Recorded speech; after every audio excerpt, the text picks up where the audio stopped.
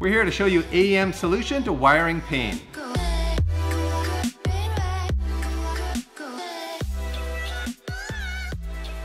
All right, what do we have here, Dimitri? This looks like AEM's PDU-8.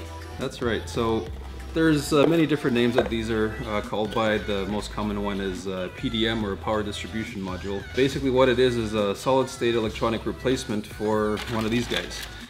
And what you effectively end up with is each one of these pins replaces a relay and a fuse. If you look, the typical setup would have, some relays have 5 wires going to them, but the typical one has 4. So you have the signal on the ground, and then you have the power on the ground for the actual function. Usually you would want that output protected, so you would also have a fuse.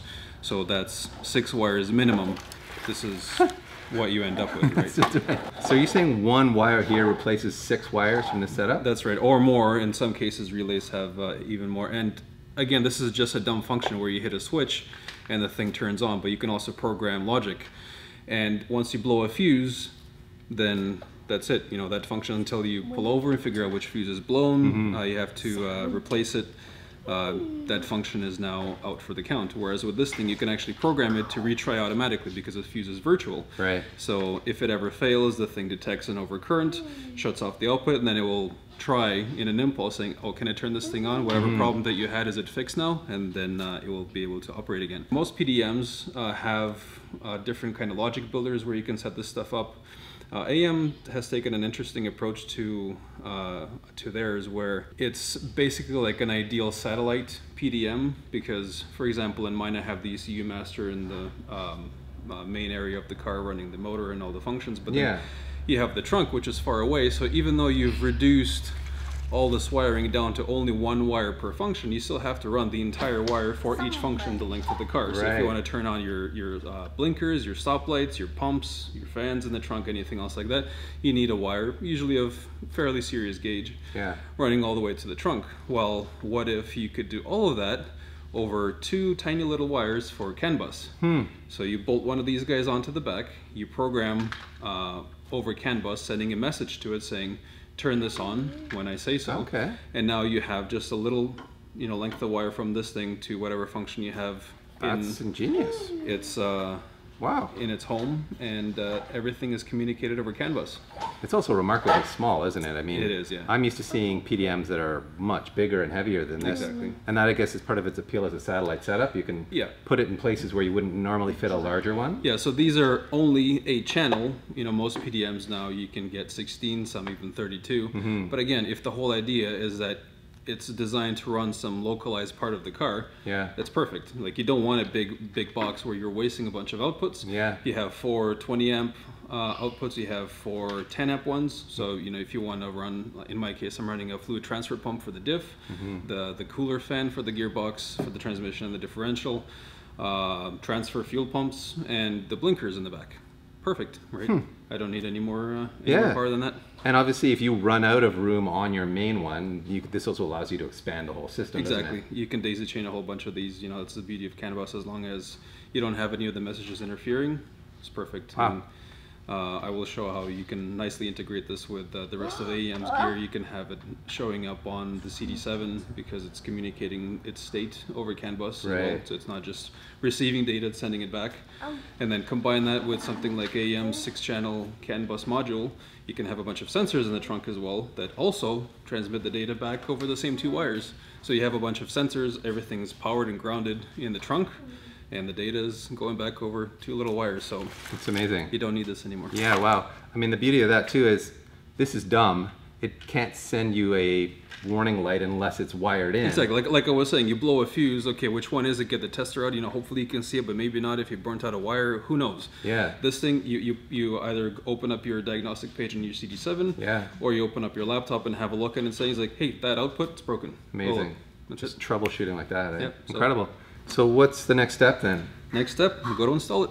All right. I'm going to stay away from installing it. I'm not qualified to use tin snips or wire cutters or pinchers or crimpers or any of those things. Oh, that's the best part. In case you guys are wondering what the weird noises were in the background while Dimitri was speaking so eloquently, it's this guy right here, my #1 troublemaker. Hi, Internet. Hi, Internet. Thanks again for joining me, this time in my garage. Before we begin with the install of the PDU-8, do me a favor, and if there's anything in this video that you see that you would like to see more technical content on, comment on the video or elsewhere on AEM social media, and I'll be happy to oblige, because while AEM has excellent tools for installing and configuring their devices and integrating with others, you will see me doing a few things that are a little bit off the beaten path, and in order to make full use of the power of these devices and the software, it's very helpful to understand what's happening under the covers a little bit better. First, let's have a quick look around the car to see what's going on and why this is such a valuable addition to it. The engine itself is a built and turbocharged S52. It's running on E98, turbocharged with an EFR 9280 from Borg Warner. Every function of the car and engine is monitored, all the way from the temperature of the airbox, things like pressure of the crankcase, both to monitor the performance of the dry sump and to see if I'm having blow-by or, worse, maybe a cracked block. Similarly, pressure of the coolant in addition to the obvious temperature, measuring the ethanol content with an AEM flex fuel sensor, and I even have these pressure and temperature sensors for measuring the performance of the turbo and the intercooler. Comrade here does the fuel filtering for me, as well as letting me know the fuel temperature and pressure. All four wheels have suspension position sensors and these CAN-based tire temperature cameras. Moving on to the inside, we have the VDM telling me all my track information. On the dash, we have the CAN-based keypad, and of course the CD7 being the center of information. Moving on to the other side, I have the 8-channel EGT module monitoring the exhaust gas temperature on every cylinder, a pair of these 4-channel wideband controllers monitoring the air-fuel ratio on every cylinder, as well as letting me know the exhaust back pressure on each scroll of the turbo. Further down is the Infinity 708 running the show. Next to it is an MSCL solid-state relay, which acts as a kill switch. And finally, the primary PDM, which is a PMU16 from ECU Master. And this is a perfect segue for why the PDU-8 will be such a valuable addition, because next we're moving all the way back to the trunk. I have my radium fuel cell, which has multiple pumps requiring power, but also sends multiple signals. In addition to the obvious fuel level, it also has a switch to let me know whether or not the surge tank inside is full. There's a pump for the differential oil, which feeds this cooler, which has a fan of its own, and 2 temperature sensors for the transmission and differential. I also have the Injector Dynamics fuel pump controller, which runs the main pump and sends back a bunch of data to the CD7. But you can see now how when you add the blinkers and stoplights to all of this, there's actually still a whole bunch of wires that have to run all the way back to the trunk. So in addition to robbing the main PDM of power outputs, it also still adds a bunch of wiring that has to go all the way back to the trunk. Now the data side of things is handled via CAN, thanks to the 6-channel CAN module and the CAN hub. But now we can also do the same for the power side of things with the PDU-8. So while it does make the most sense to have the controllers close to the front of the car where all the action is, as you saw, there's still a lot going on in the trunk, and even with the drastic simplification of the power wiring thanks to the PDM, you still need to have one wire for each function going across the entire length of the car, but not with the PDU-8. For installing the PDU-8, I'm going to use this Astro RivNut gun. I like that it's nice and compact, that I can get into tight spaces, and it's strong enough for smaller inserts. Rivnuts are a lot like normal rivets, except they have threads on the inside. You install it onto the gun like so. You need to drill a hole that's reasonably close to the outer diameter, so then you insert it into the hole, squeeze the handles, and as it deforms, it will actually pinch the metal, and giving you a nice, secure, and reasonably strong threaded hole to mount things to. For doing the wiring, there's various tools you can use, like this really consistent and foolproof wiring stripper, this expensive barrel type crimper from DMC. And while those are nice, you don't need anything like that. We can just use this wire stripper that I've had since high school. Gets the job done. And my Delphi cell crimper, eBay special for 36 bucks. First, start by stripping enough of the wire so that it fits into the first section of the pin crimps.